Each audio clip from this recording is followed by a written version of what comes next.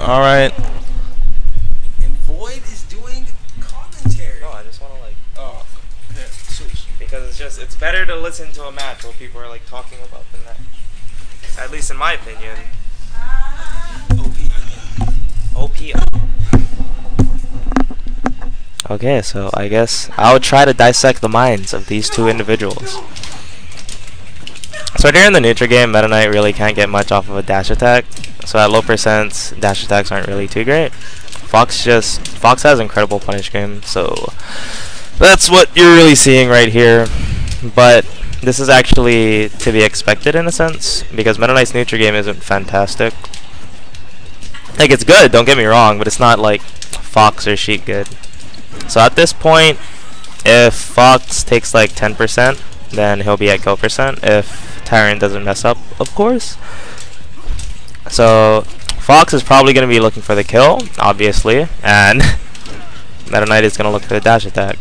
Both are kill confirms for both characters. But it's very hard for Meta Knight to keep stage control. I'm really surprised that up air hit. Like, what the hell?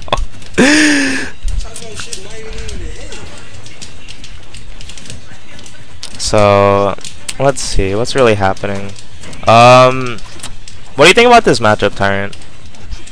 Honestly, I think it's a matchup of like who's gonna move first and leave themselves one. So it's more like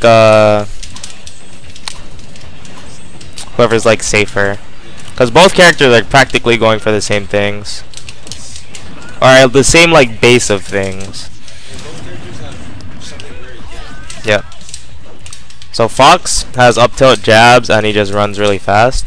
Meta Knight has, yes, Fox has a lot of just safe aerials. Oh, this might be a gimp. Ah, that move's hitbox is really disjointed. Like, the more I think about it.